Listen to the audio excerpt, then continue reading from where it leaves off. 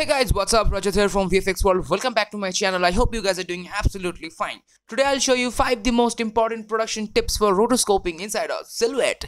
So without wasting any time, as I always say, let's get started.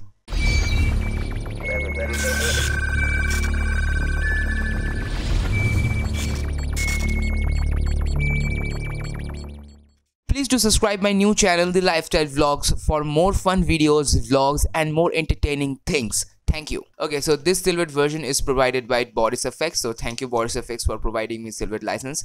So today, as I told you, I will show you 5 the most important production tips for rotoscoping, and those are absolutely stunning and it will help you a lot for production help.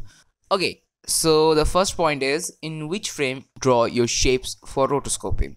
Freshers are actually facing this issue for the first time when they are in production, and even also I was when in fresher mode I also faced this issue, and they thought that only the first frame or only the last frame the rotoscoping should be started, or the shape should draw in only first frame or the last frame. But this is not the right thing. You can draw in any frame, but the main thing is you should only draw your shapes in any frame in which frame the character or the subject or the object is actually visible clearly. Now in this frame the character is visible completely clearly, so that we can start working on this frame. Not this frame, not this frame, only this frame we can start.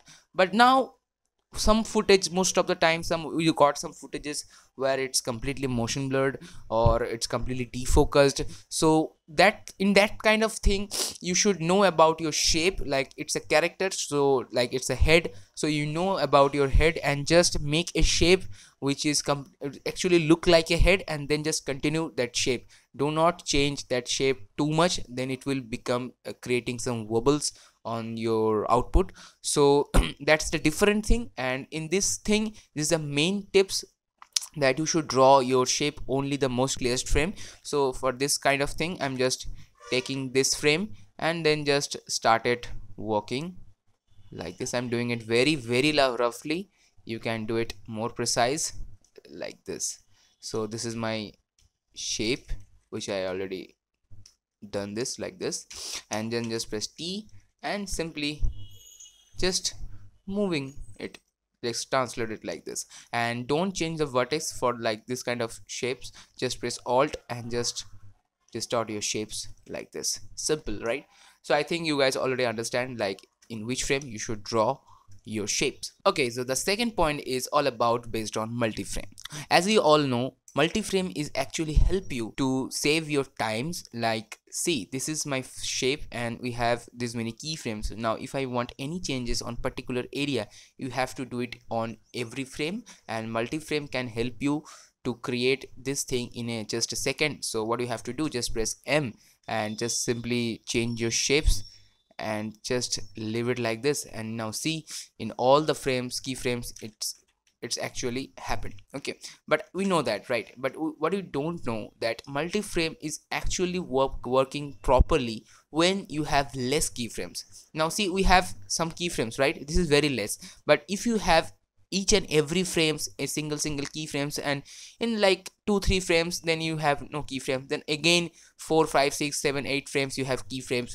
So what happened when you turn on multi-frame and you did some changes, the silhouette software will be confused, like because there are so many keyframes and each and every keyframes you have separate informations. So that's why silhouette will be confused and it will not working properly for multi-frame. So the basic thing is multi-frame is actually working properly when you have less keyframes. It will work 100%, not 100%, it's 99% time it will work properly, and 1% is I don't know, you understand, sometimes it will not work, but it's rarely happened. So I think you understand about this multi-frame technique. So do not use multi-frame when you have too many keyframes, use it only when you have less keyframes. Okay, so the third one point is the defocus roto shape making process. This is the most important thing, and this is also for freshers, because sometimes freshers are also being confused that in defocus how they actually manage their shapes, because it's very critical to understand the shape is changing or not, the shape is moving in which direction.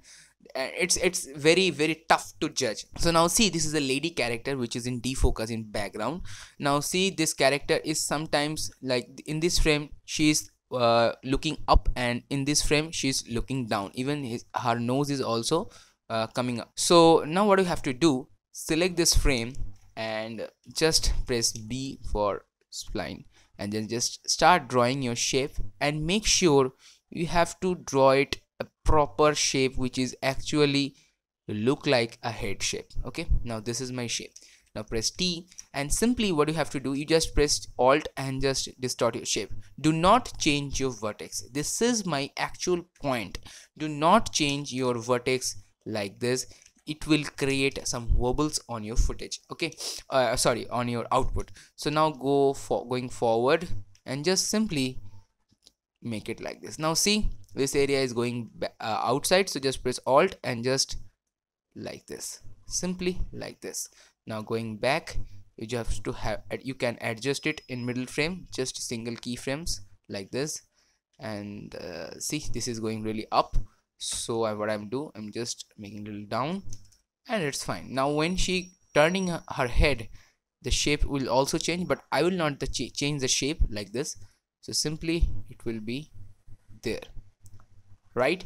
So see, now it's actually feeling like it's she is changing her face, but she's turning too much. See, the nose area is little popping out. So just adjust your shape like this, and for nose purpose you can do one more thing, which is press B and make a little shape like this, simple, very little. Okay, and just move it like this.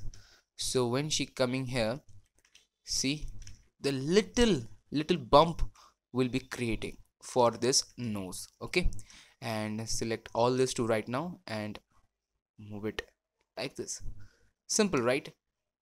Very simple. So you have to make your shapes which is actually look like a head or face or subject or object, anything. So, and one more thing, which is the most important thing, do not change your vertices for defocus roto. So the next point is all about a proper swapping. Okay, so as you all know, in motion blur, the high motion blur, now see, this area is in high motion blur. Okay, so when you're doing a swapping, you actually can't understand that in previous frame and in next frame where you should put your shape and how it will get a proper motion blur. So I have an idea. Just press B on your keyframe, on your keyboard, and then just start drawing your shape like this. And as you all know, in motion blur you have to put your shape in middle frame so that it will be coming proper motion blur. Now this is my shape. Okay, I'm doing it little roughly, you can do it more precise. Now select T. Now I need a proper motion blur and it will be a proper output as well. So just what I'm doing, select this and select all this and putting my mouse over here. Okay, and I will not move my mouse cursor from here. I'm just changing my frames by pressing Z.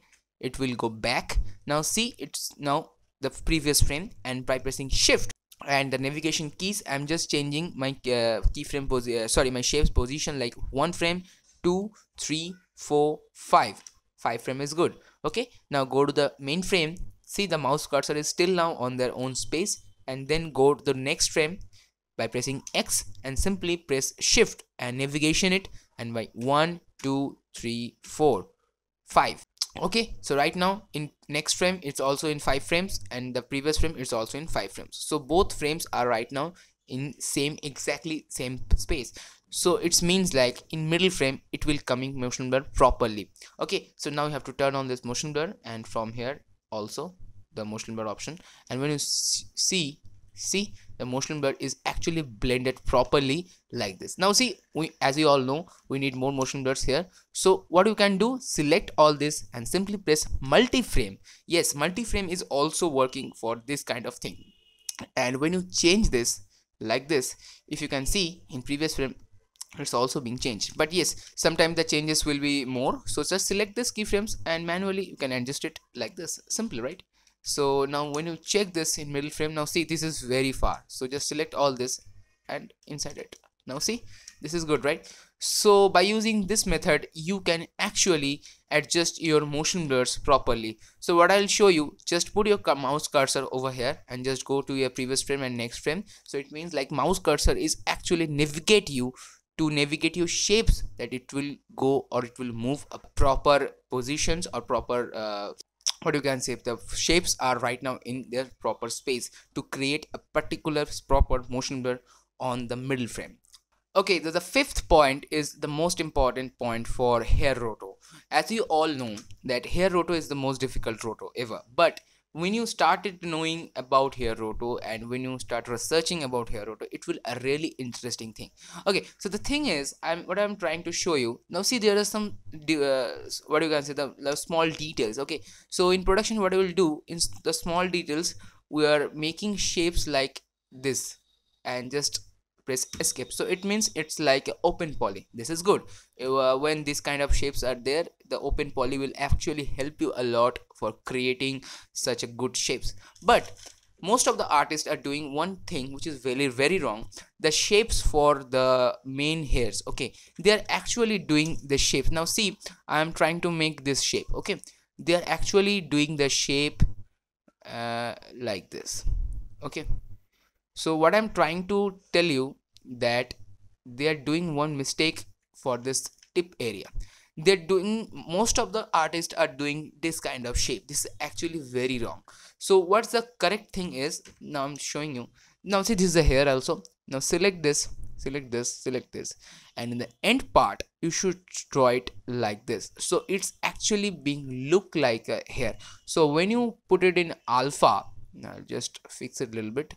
When you put it in alpha, now see, this is also a shape and this is also a shape. Okay, so it means whenever you are doing your hair roto and for the shapes, you should draw your shape which is actually look like a hair. So when you saw in alpha, now see, it's really look like a hair. Always the hair tip should be sharp, okay, not like this. And this is actually the thing which the artist didn't know and they're just doing it roughly. And yes, sometimes what happened when you saw the output, it will not being so bad, but the technique was wrong. So the main concern is, please don't do with the wrong technique. Always try to create shapes by using proper techniques.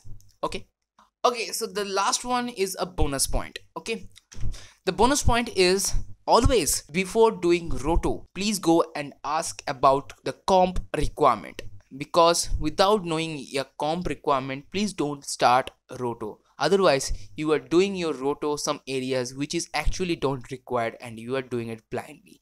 So the main concern is, please go and ask that why you are doing that particular part roto which they provided for rotoscoping. And when you know, like see, I am rotoing this character, the reason is sometimes they are adding some background over there or they are doing some CC for this character, that is fine. But if they're asking about this signboard, okay, then please go and ask that why you are asking me about this signboard. Is this really required? If they said yes, there are something over here, they will put some lighting there, they will put some characters behind this, something else, then this is fine. But sometimes what happened in brief, they just mark it roughly, but what happened, actually some parts they actually didn't required, but you are doing it very precise and you are taking so much time for that perfect. Okay guys, I think this this 6 most important production tips will actually help you a lot for your future, and best of luck. Okay, so I think this video is absolutely stunning, and if yes, then don't forget to comment below and I'm waiting for your prestigious comments. And if you like this video, then don't forget to subscribe, like, comments and share, and please press the bell icon for the further notification. And please do subscribe my new channel, the Lifestyle Vlogs, for more fun videos, vlogs and fun things. I will see you in my next video. Till then, have fun, stay healthy, and bye bye.